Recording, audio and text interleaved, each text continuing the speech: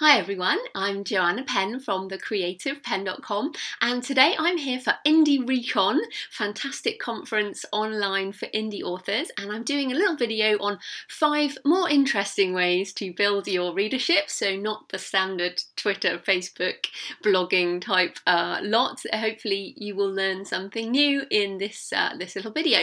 And you can download these slides at thecreativepenn.com/indie recon as a PDF. So don't worry about writing loads of notes as we go through.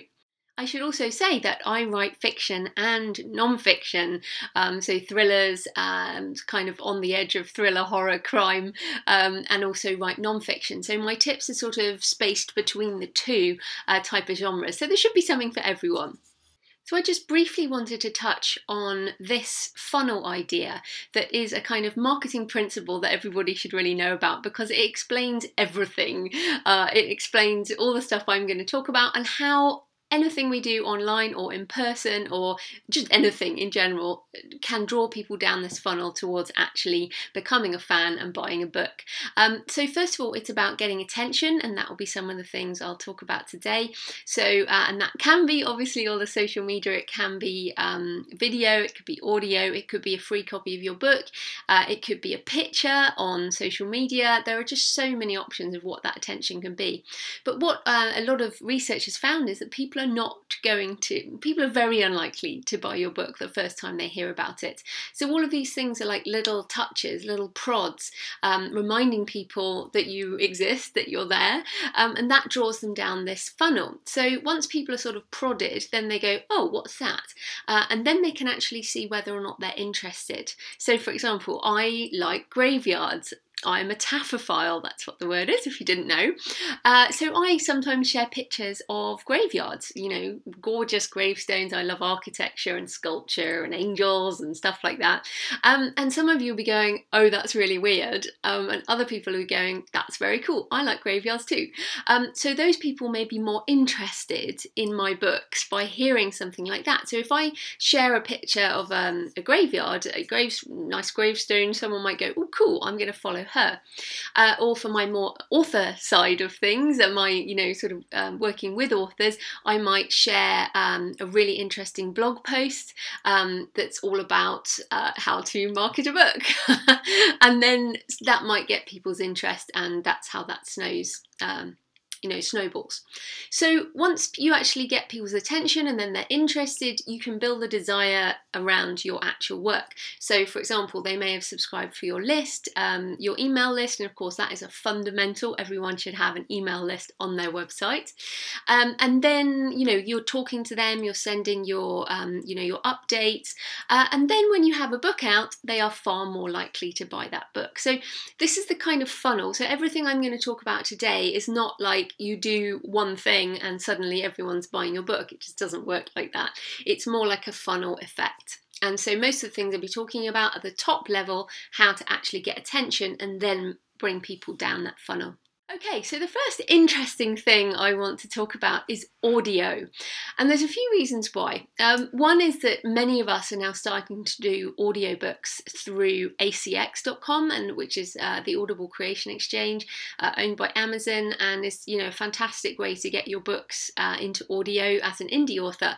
But I'm not talking specifically about how to do ACX, but how having audio actually really helps people as a marketing exercise. So here's a couple of ways you can do it. One, author Scott Sigler at scottsigler.com has been doing this for years, and I came to know of Scott Sigler through his free podcasts. He podcasts his fiction every week, and there's an example there, his book Nocturnal. He continues to freely podcast in his own voice his fiction, and people become massive fans of his. Now, there's something personal about hearing the author's voice. It sort of connects in much more of a way than hearing somebody else read it. Now, I have audiobooks on ACX, but I haven't read them. But what I do have is, here you can see one of my examples. I've read a couple of my own short stories. So these are, this one's Sins of Temptation, which is based on Dante's Inferno. And I have that released as 1,000 Fiendish Angels, which is actually a free ebook. But also I have have free short story audios, and that's actually me reading for about 25 minutes that people can download for free. So you can do a podcast like Scott, which is pretty much with a podcast you really have to be regular, and I'm not so confident doing that with my fiction, so I just do occasional MP3 downloads on my fiction website. Now, another option, especially for non-fiction authors, is to do a podcast, but to do it more of interviews. So I have the Creative Penn podcast, which is interviews every couple of weeks with people around writing and publishing and book marketing, and the other one there I've put is the Self-Publishing podcast, which if you don't know you should definitely be listening to, although language warning on that one. Mine is Clean Podcast, but essentially by interviewing people, by putting out information for free, because podcasts are pretty much all free, you can attract a specific audience and they will become fans of yours through hearing your voice. And I'm on, I think, episode 175 of the Creative Penn podcast, and there are people who listened to all episodes. So of course they're going to know me quite well because they've heard my voice, that type of thing. They've heard my voice for years, in fact. So that's very cool. So anyway, those are some of the different aspects of doing audio. How do you actually do audio? So, this is, in terms of why you should do it, obviously one is that relationship with your voice. Two is that you can actually connect with influencers. So I've had really great friendships born of my podcast, and opportunities that have come because I've met people and interviewed them on the show. So that's really good. It will help you meet people in your niche. I also interview people for my YouTube channel and other authors, other thriller authors. I've got Killer Thriller TV where I interview thriller authors, so that's really cool. So you can connect with influencers, connect with other people in your niche. You can also get incoming traffic because everyone you interview as a podcast is very likely to share that information, share it with their list, share it on social media, so you can actually get incoming traffic based on interviewing other people. It also attracts a different audience. So I listen to quite a few podcasts, and with those shows, I never go to the blog. I only listen to the podcast. So that means that I have a very different relationship with that person than, people who might read the blog. So it just gives you another aspect to the people who could find you.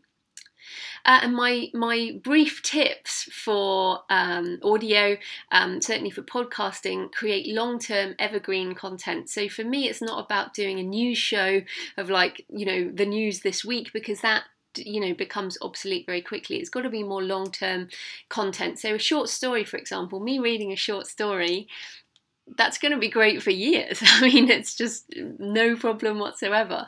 No, that won't age. Fiction doesn't age, which is just brilliant. It's also got to be valuable to your audience. So again, really, really useful for non-fiction authors. You can basically take your book, pick the themes of your book, do a podcast around, those topics, interview people, other authors, do some cross-promotion. Very handy.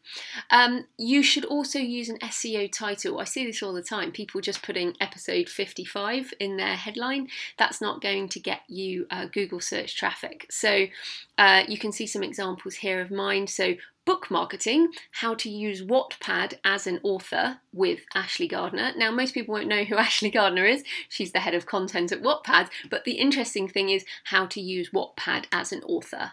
Okay, and the keywords book marketing. So if you're going to do your podcast, then actually watch the language that you use is the same as people use. Then just briefly, some tools that I use. I use Skype for everything, which of course is free. I use Ecamm for recording Skype, and you can also use Pamela.biz on the PC. You can use Audacity, which is free, to edit your audio, and I use Blueberry plugin with WordPress to actually distribute my podcast. Now, this is not a technical little video, so I've actually included the link there. There's a post on my blog which is how to create a podcast, so you can always look at that if you fancy investigating that option.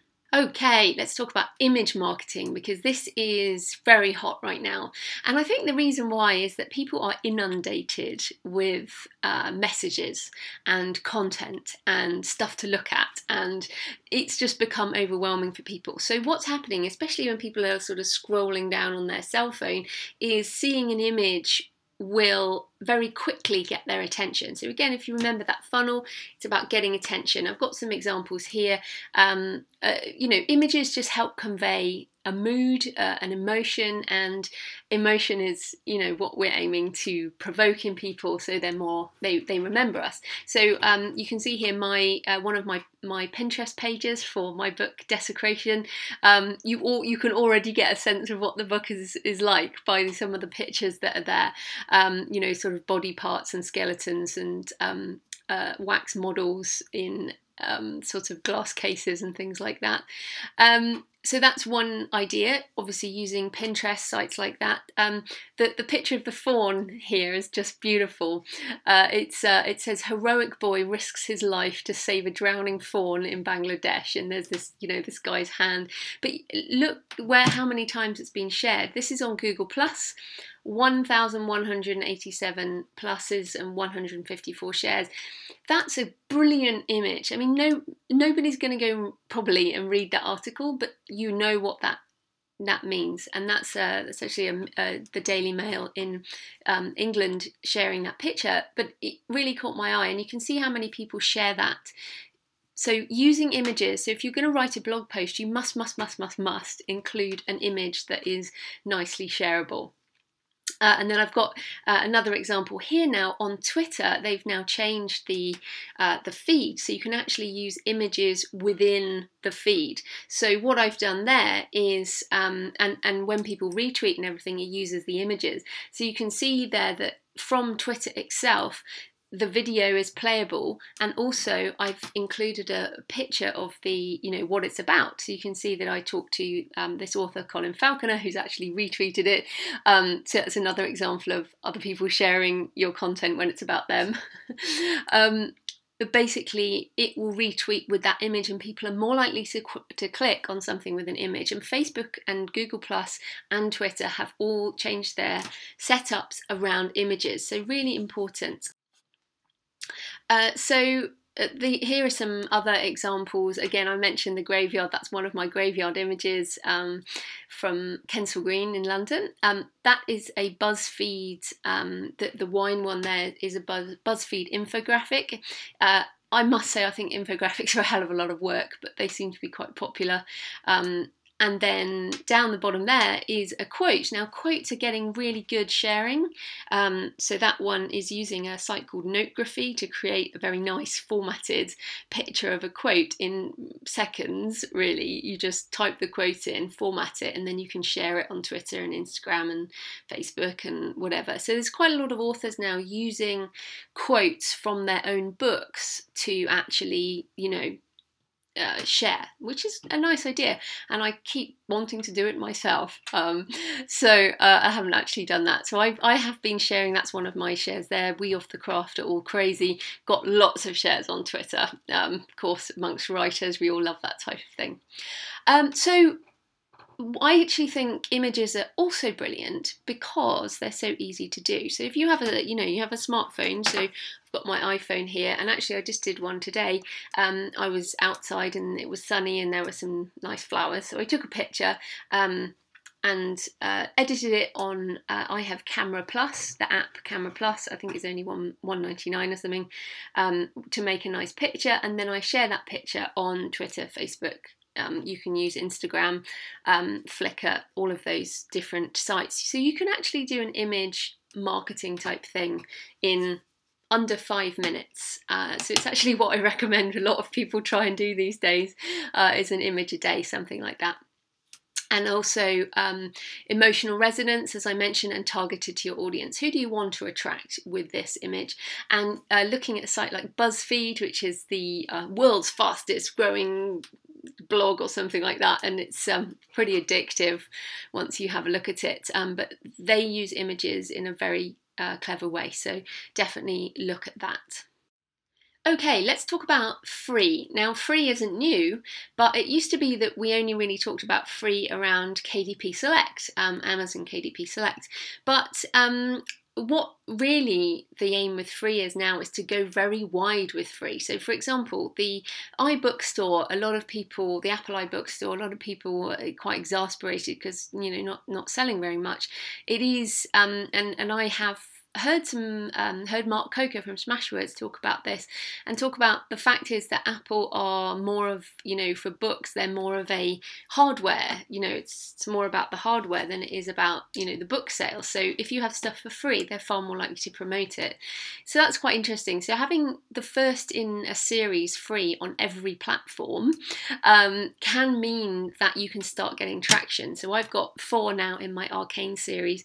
Pentecost is the first one here. You can see at the bottom there it is it's free in Kindle, but you can also see the paperback and the audio version on Amazon. It's free on Kobo, it's free on iBookstore. You can see there on Wattpad it's had over 180,000 reads, and I definitely have had people comment on my fiction blog at jfpenn.com that people have actually come over and discovered my books because of reading Pentecost on Wattpad. So that's really interesting. And however, free is really only useful for the first one in a series, because the idea being that people will go on and buy the next lot. So yeah, I think it's definitely a no risk discovery mechanism, and can, if you bring in lots of people at the top of the funnel, it will bring people down. And people who are doing this, you know, have been talking about this for a while. Lindsay Barocca, who's a fantastic fantasy author. The guys at the Self-Publishing Podcast, you can get all of their first books for free in all of their series.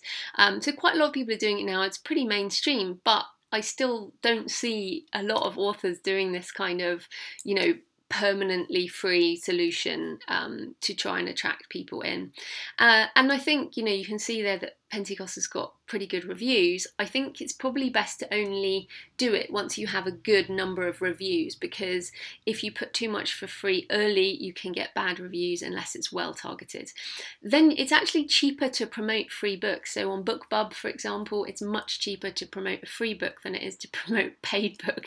So obviously you might not make money back immediately, but if you bring in enough people into the funnel, you're going to make money from the other books in the series. And I found that sales of Prophecy and Exodus and One Day in Budapest, the others in this series, have all continued to grow since I went perma-free in November, and it's now February.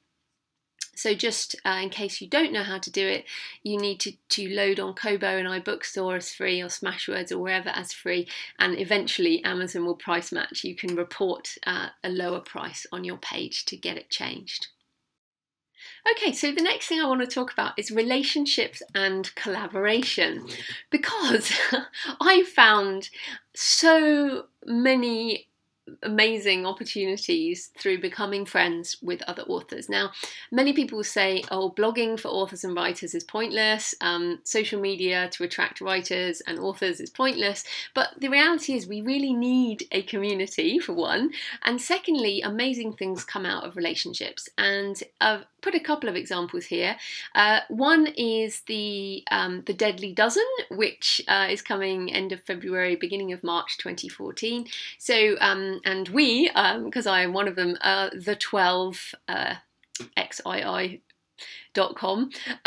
Essentially, we are doing a box set, you know, aiming to get lots of people to download that box set. So it's going to be 12 full length or 12 books, some full length, some novella length books for 99 cents. So it's a really blooming good deal. And it's, you know, it's a very exciting collaboration. Now, we basically met through social media on Twitter and, you know, through relationships at Thriller Fest, that type of thing. Now, I would add, most of these bloggers, most of these authors are American, with a couple of us Europeans. But essentially, there's no way things like this can happen unless authors get together. You don't see these multi-author box sets coming out of traditional publishing. So it's something that indie authors can do really well, or hybrid authors, of course, but you have to have the rights to your books to do this type of thing. So that's one brilliant kind of idea. Other examples here, I've got Triskiel Books. It is an author collaboration, they call themselves a collective, so they market as a collective group, but they all hold their own rights, so that's really interesting as well. The Alliance of Independent Authors, so is a brilliant group which I'm a part and a member and an advisor, and we kind of, we have a Facebook group where we kind of share all this information, and you can really learn great things by collaborating and building these relationships. And so many of my actual friends now I met on Twitter, and when I remember when I started as an author, I really knew nobody. I absolutely knew no one. So the relationships you can build online and then working together for collaboration and marketing just is fantastic these days. So definitely taking advantage of it. You just never know what's going to come up. You really don't. And another great way to kind of work together here is, this is an example of, I interviewed Alan Leveroni on my jfpenn.com blog and talked about writing horror and thrillers, and so that's really cool. So it's a really good way of promoting other authors, is interviewing similar ones on your site. So then, of course, remember that all of these things are just that top end of the funnel. You might be thinking, well, how does building author relationships on social media end up helping me find readers? Well, it just, once you start meeting people, once you start helping other people, sharing what you've learned, it just kind of happens in this sort of serendipitous way. So I've been doing this, I've been online for 5 years now and writing fiction for 3 years, and you just start to meet people, and then over time these relationships develop, and then people ask you to join things. So it does take time. This is not a quick thing. Obviously, any kind of relationship takes a while to grow, but it's really worth it. Okay, and then our final thing is speaking. Now, I know a lot of people have problems with speaking. You think, well, I write. I'm a writer. I don't speak. But again, going back to the audio is obviously you record it in your house on your own, like I'm recording this here on my own.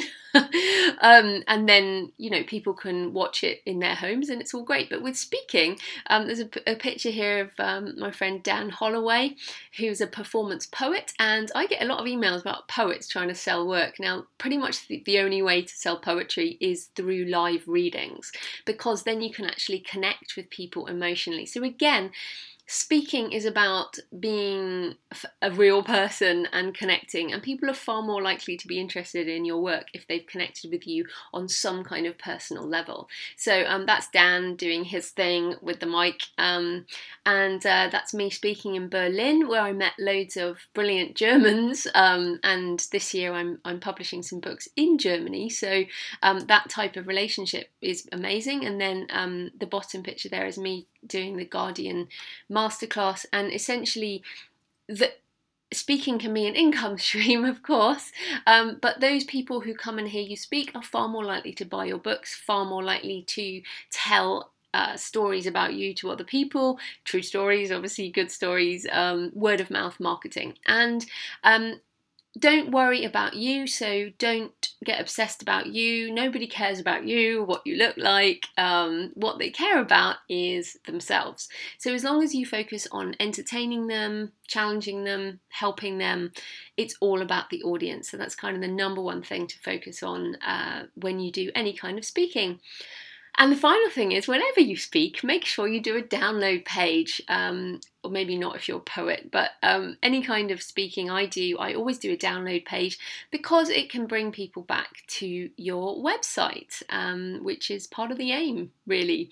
So yeah, and on that note, You can download these slides at thecreativepenn.com/indie-recon. You can also tweet me at thecreativepenn or check out some of the free resources at thecreativepenn.com.